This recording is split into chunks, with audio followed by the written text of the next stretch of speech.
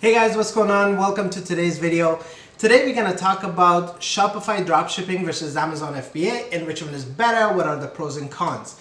Now, I know I'm a little bit biased towards Amazon FBA because that's what I do, but I'm going to try to stay as unbiased as possible to get through this video and share the absolute most important information about the two.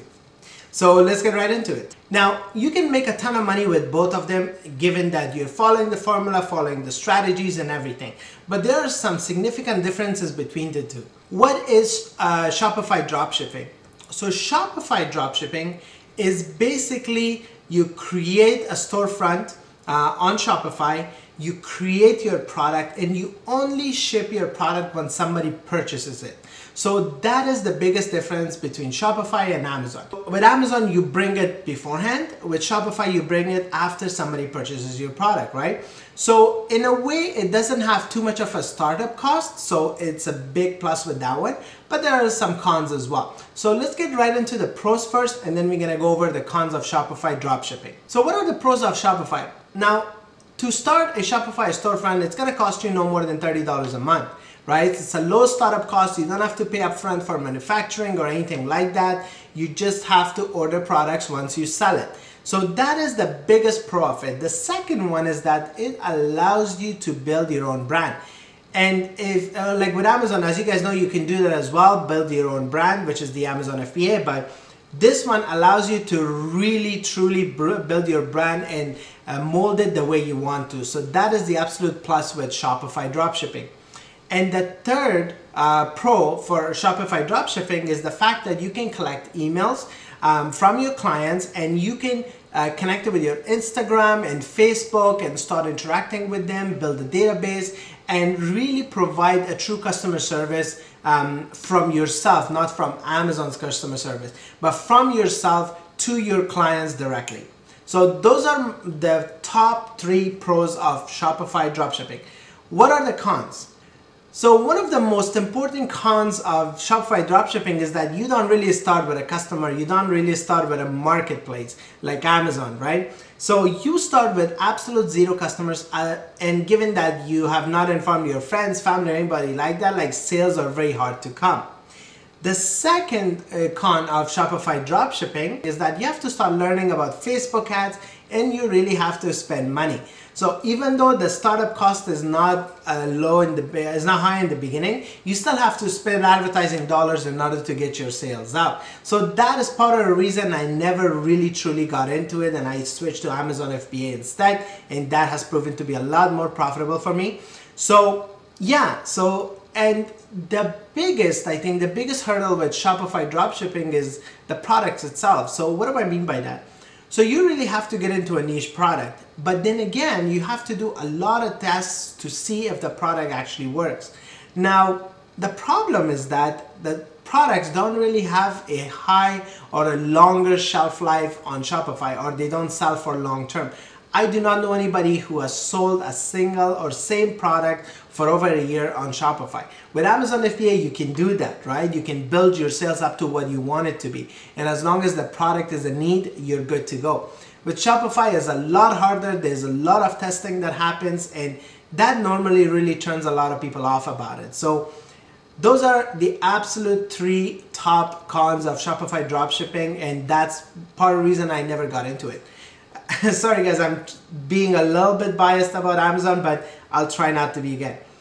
What is Amazon FBA? So Amazon FBA is fulfillment by Amazon. So you basically find profitable products, you manufacture them through Alibaba with manufacturers overseas, mainly in China. You ship them to an Amazon fulfillment warehouse if you're selling it in the United States. So you gotta find a warehouse and ship it there. They will hold your inventory. They will pick, pack, and ship to your clients as you get orders, and they charge you a fee for that. So that's pretty much Amazon. And basically you create a listing, of course, and then you try to push your product on page 1 to try to sell and build your sales and your sales velocity and all the good stuff that comes with it. So that's Amazon FBA in a nutshell. So what are the pros and cons of Amazon FBA? Let's go through that. So the pros, there are over 350 million active users on Amazon today, and it's a vast marketplace, so you don't have to worry about having zero visibility when you start, like when you start on Shopify.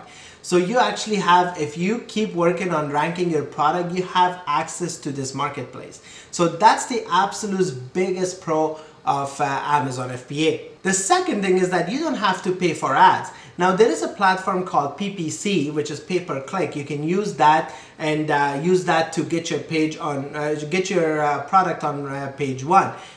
But it's nowhere near the cost that you're gonna do with Facebook ads or things like that. So that's absolutely a bonus with Amazon FBA. And the third absolute best pro for Amazon FBA is that it's a lot less work once you're set up. So once your product is selling and everything is good, all you have to worry about is check your listing. I would suggest that once a day, and it'll take you 5 minutes to make sure everything is running good, and order inventory when you're running out. So that's part of the reason you want to check. You want to make sure what you're selling and how much you have left and what you need to order, because there is a time frame that you order that you need to order within in order to manufacture your products, ship it, especially if it's coming from China by ocean. It's going to take you guys 30 days, right? So that's it. You just manage inventory, and that's why it's so easy afterwards.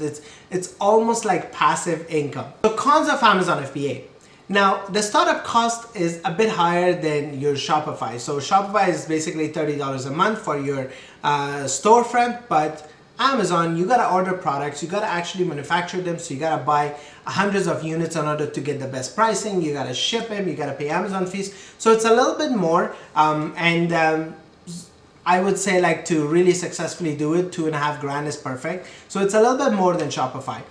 And the fact that it's a little bit harder to build a brand. Now, it's not impossible. A lot of people build their own brands on Amazon FBA, but it's a little bit harder than Shopify, because Shopify gives you a little bit more control over that. And the third part is there is a lot more research involved up front. Now, you always have to look for profitable products.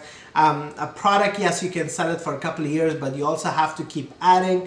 You gotta build a catalog, so you can't really survive with one product. You always have to make sure that you can survive it for a year or two, but you always have to make sure you build your catalog and have many products, so you can upsell within your listings. And a lot of Amazon does that. It suggests that a lot of people who bought this product also bought that product, so you can play around with that, so you can start upselling on Amazon. So, but again, it takes a little bit of effort research-wise to make sure that you're getting the absolute most profitable products and you're selling on Amazon. So that's it, guys. I hope this clarified if you're trying to decide between the two. If you ask me, again, my absolute favorite is Amazon FBA, because it allows me to, I just like the fact that I have a marketplace that I can sell to and not have to worry about building my client base from ground up. I really love that, and especially when you guys are starting up, when you're newbies, and if you don't know much about the Amazon business, it's a perfect way, or the e-commerce business, it's a perfect way to get started and to make sure you have sales, to make sure you stay motivated, and to make sure you actually build a business out of this. Hey guys, I hope you guys enjoyed the video. Let me know how you like the video. Give it a thumbs up, subscribe to the channel, and I would love to hear your thoughts on this video or any other videos that I have. So thank you so much, and I'll see you guys next time. Bye.